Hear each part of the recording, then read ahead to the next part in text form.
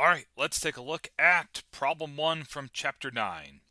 So the need arises in the laboratory for 2,000 centimeters cubed of antifreeze solution consisting of 30 mole percent methanol and water.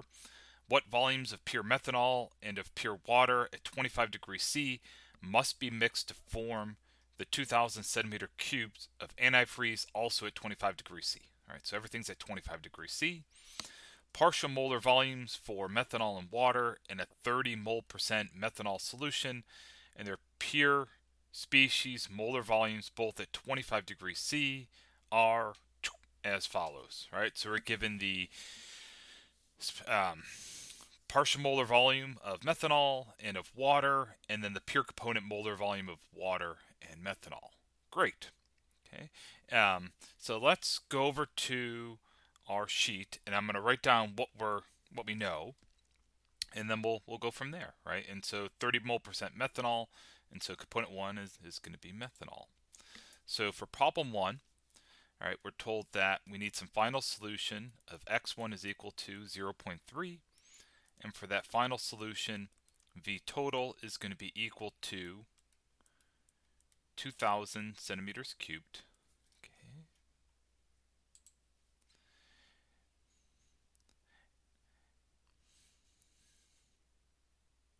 Okay, and then we're given partial molar volume of component 1, molar volume of component 1, partial molar volume of component 2, and molar volume of component 2. Okay, great. So then we're also given for component 1, we're given as partial molar volume. And so again, when I think about partial molar volume, it's the effective molar volume or the effective space per mole occupied by a molecule of component 1 in that final mixture, right, in my mixture. Whereas my molar volume, right, is the volume or space per mole that a molecule of component 1 occupies in a pure component solution. All right, so this is the space per mole occupied in a pure component state. Then my partial molar volume is volume occupied per mole in that final mixture. All right, so I often think of this as the effective value in solution. All right, and then I have the same thing for component 2. Cool. Alright, so now if I think about my final mixture, so I have a final mixture of composition V total. Alright, so when I'm dealing with mixtures, right, I know that V, the intensive molar volume of my final mixture, is going to be equal to x1 times V bar 1 plus x2 times V bar 2. Okay, cool. Where I know V bar 1, I know V bar 2, I know x1, I know x2, so that would allow me to calculate V. Okay, so the first thing we'll do is I'm going to first go ahead and I'm going to calculate V. Okay, why am I going to calculate V? Well, we're given V total. Okay, and so since I'm given V total 2, right, I know that V total is going to be equal to N times V. So therefore, I can solve for N, the number of moles, is being V total divided by V. Okay. Cool. And once I know the total number of moles, N, okay, well then N1, okay, the moles of component 1, is just going to be equal to x1 times N, right? And in case this isn't clear, remember that x1 is going to be equal to N1 divided by N, right? So that's how I can get to N1 is equal to x1 times N, and then likewise N2 is equal to x2 times N, where just to be clear, right, since I have x2's in here, remember that x1 plus x2 is equal to 1, so x2 is equal to 1 minus x1. Okay. All right, so I first calculate the molar volume of my final mixture because I know the composition of my final mixture and the partial molar properties. And when I'm calculating the molar volume of my mixture, I use the partial molar properties because I need to know the effective molar volume, right? The effective or the actual space occupied per mole of component 1 and 2 in that final mixture to calculate the final molar volume. And then once I have my molar volume of my mixture and I know the desired total volume, extensive volume, I can use that to calculate N, the number of moles of component 1 and component 2. okay, or total number of moles, and then I'm going to break that down to number of moles of component 1 and component 2. Right? Cool. So then once I have the moles of component 1 and 2, right, the key is when I have a mixture, if I take a beaker of pure component 1 and a beaker of pure component 2, and I mix them, volume isn't conserved, right? So the final volume isn't equal to the total volume of beaker 1 plus the total volume of beaker 2, right? So volume's not conserved, okay? And so just to write that down, remember that, V total, right, isn't equal to V total 1 plus V total 2, okay? This isn't the case. And what I mean by that is that if I have, right, some beaker containing 1 and 2, right, that results from mixing some beaker of pure 1 and some beaker of pure component 2, right, the total volumes aren't additive, okay? But what is additive, right, is the number of moles or mass, right? Moles assume there's no chemical reaction. So while total volumes are not additive, okay, the total number of moles in that final mixture, right, is equal to the number of moles of component 1 plus the number of moles of component 2 that I'm mixing, right? So moles and mass are conserved, volume is not. Okay. So the idea is now that I've calculated the moles of component 1 and component 2 in my final mixture, all right, that gives me then the moles of component 1 and component 2 that I must mix to form that final solution, right? And so what we're getting at, right, is the idea, or the big point with mixtures is total volume is not additive. So if I have 1 liter of water and 1 liter of methanol and I mix them, I'm not going to get 2 liters of a final solution. But if I have 1 mole of water and 1 mole of methanol and I mix them, I will have 2 moles of my final solution. Okay. So now that I have the moles in my final solution, I have the moles of component 1 and component 2 that I must have mixed together. Okay.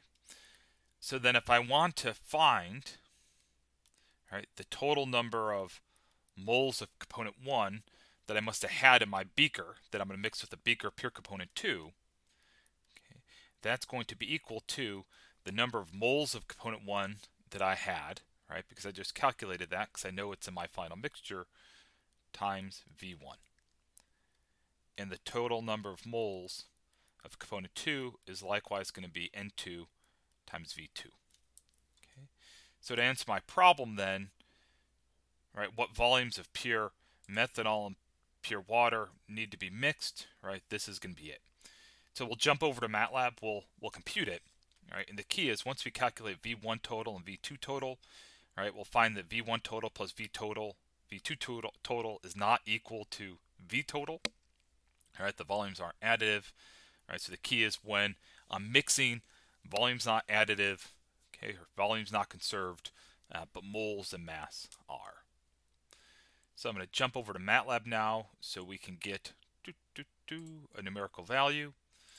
So I'm going to create a script. Okay, I'm going to call this problem 1. And here I'm using MATLAB as compared to MATLAB Online just because I was having some issues when I was recording screencasts with my equal button. Okay, so this is chapter 9, problem 1. And what do I need to do, right? So first I'm going to get provided properties. So first I'm going to get molar volumes, and so V1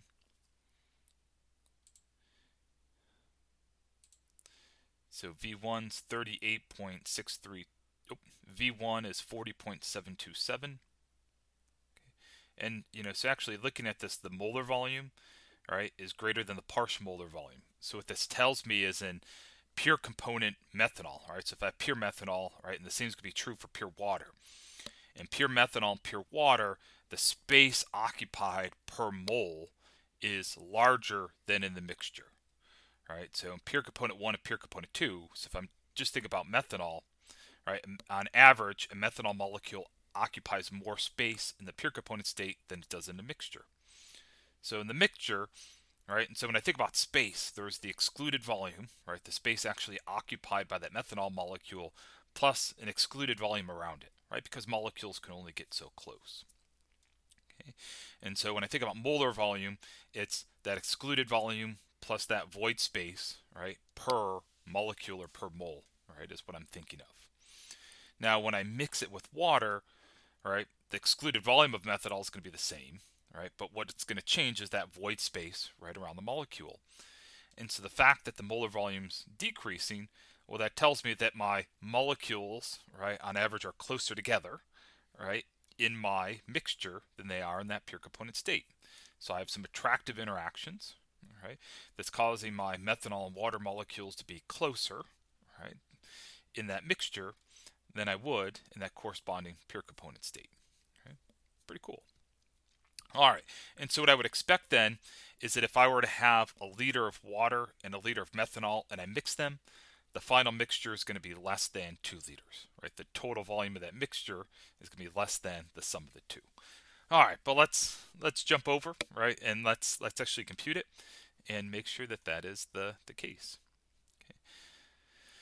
All right, so 40.727 V2 is going to be equal to 18.068.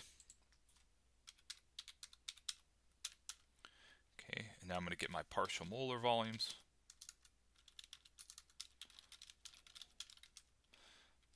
So I'll call V1 bar is 38.632.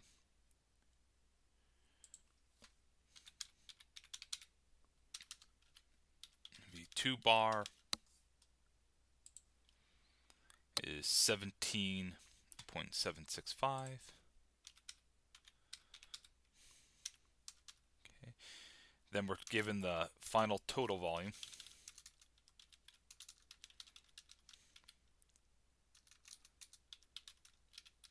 So V total was 2,000. And we were given mole frac, component 1, and that was x1 was equal to 0.3. Okay. Now our calculation. Okay, so the first thing I'm going to do is, since we use x2, I'm just going to go ahead and calculate x2, and x2 is just 1 minus x1. Okay, got it. And then from our work, all right, the first thing we did is we went ahead and we calculated the molar volume of my mixture, since I know x1 and x2, and v bar 1 and v bar 2.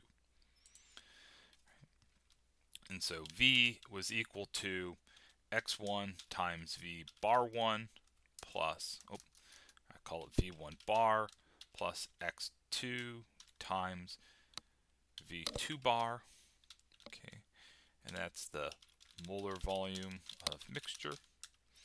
And then once I had V, I was able to calculate N, the total number of moles, and that was V total divided by V.